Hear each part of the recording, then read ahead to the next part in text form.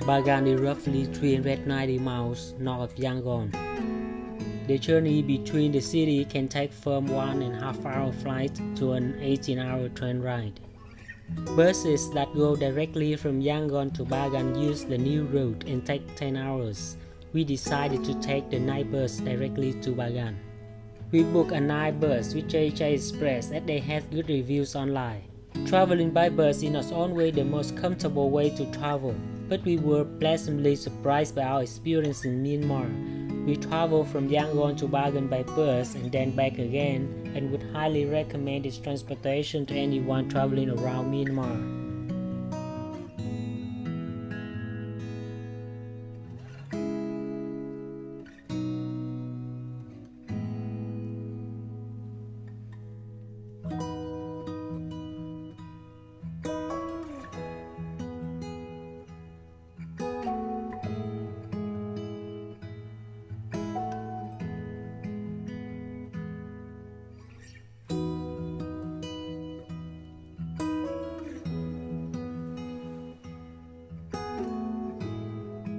In the morning, I saw a girl with Tanaka on face selling flowers in the hotel front yard.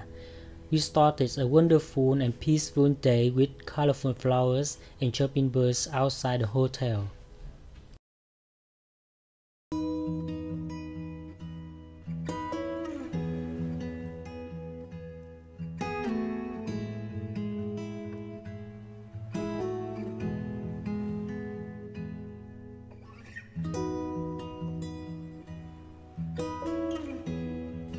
Throughout Myanmar, early morning is the time to see monks collecting food and donations for the day. Along the roadside, residents set up serving stations in front of their homes and businesses. Here they offer cooked food, money, or treats. On this day, most people serve cooked rice and curry, but I've seen them also include sundry items like laundry soap and treats like snack crackers and cakes. Once the route is completed, the monks head back to the monastery where they'll have the first of only 2 meals for the day.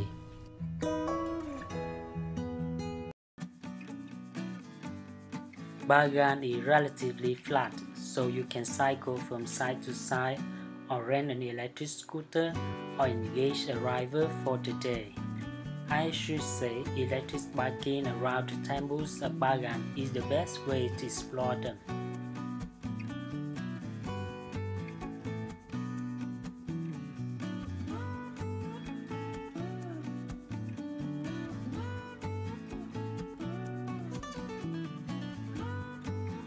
There are so many pagodas in a small area, creating a stunning view at the sunset or sunrise.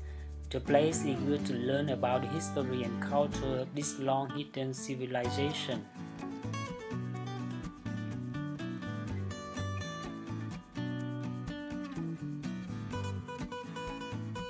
Legend has it that puppetry first appeared in the 11th century of the Bagan dynasty.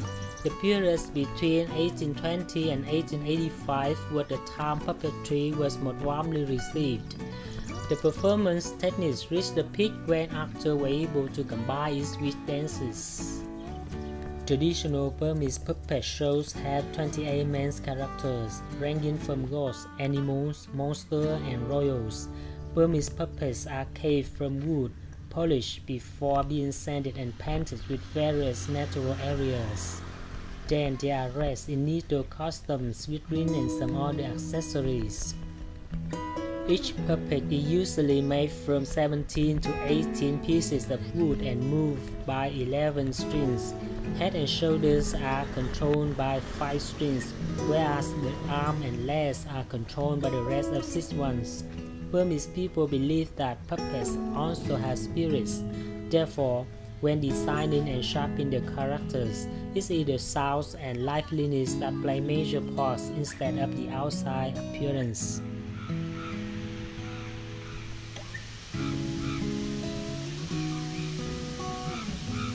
It was part of a tradition of meritorious acts embedded in Myanmar's Buddhist majority culture.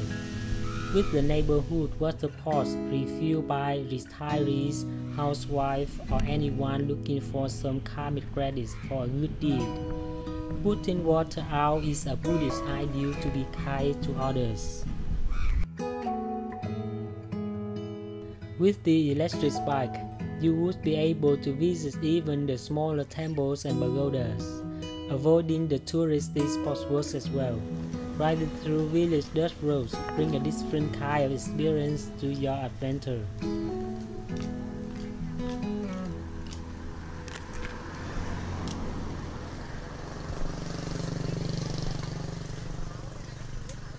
Hả?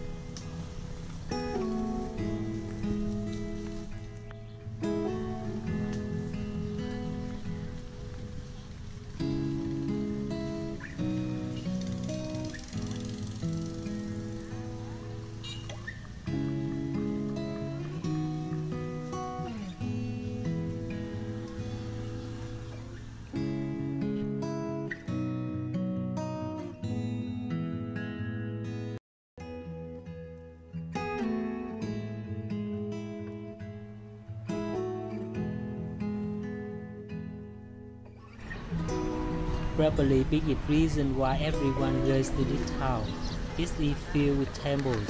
You breathe a different type of air here. There are numerous temples in Bagan, some simple and some elaborate. They are said to be built for the remembrance of something important and not as tombs. The best way to view them is watch the sunrise. There is a spot where many tourists go to watch the sunrise, and then view the temple on the other side. The temples are then seen in warm sunlight coming from the rising sun.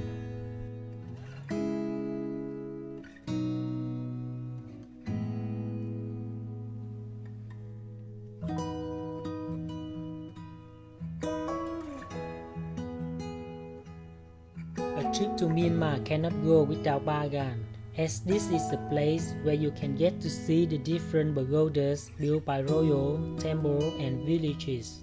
Due to the Hinduism that slipped into the country, some of the design had a hybrid of different cultures. A pagoda is expensive to build. Thus usually the entire village will chip in to get it down. So you can imagine the collective culture here. Indeed, it takes the entire village to raise a child and to keep the community intact.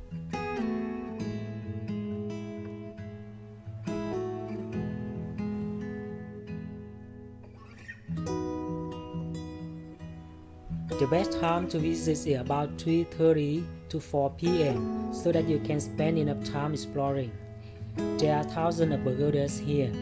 If you happen to see a group of pagodas in different sizes, that's it because the biggest is often built by the grandparents, medium by the parents, and the small by the children. I will recommend you to take the horse ride if you are there early.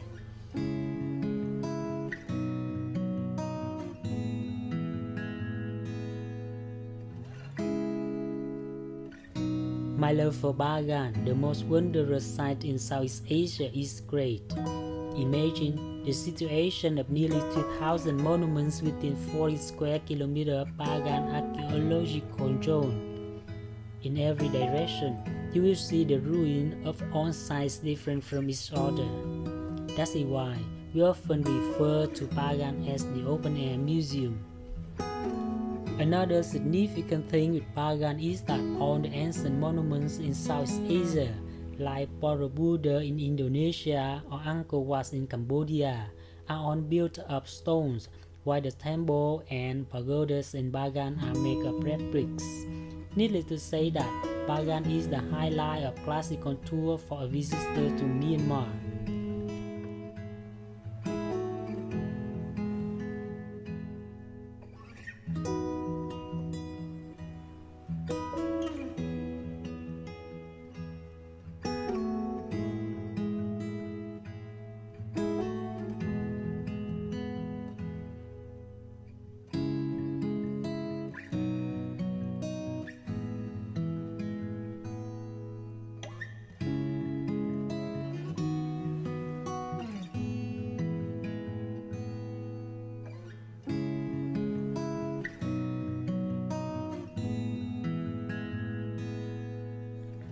When it comes to Burma, not only the golden spectacle of sacred religious sites, but also a wide range of elegant souvenirs strikes tourists as the most impressive feature.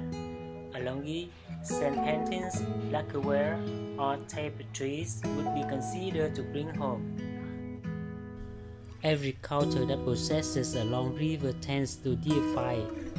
Egyptians have the Nile, Indians have the sacred Ganges, and the Israelis have the Jordan.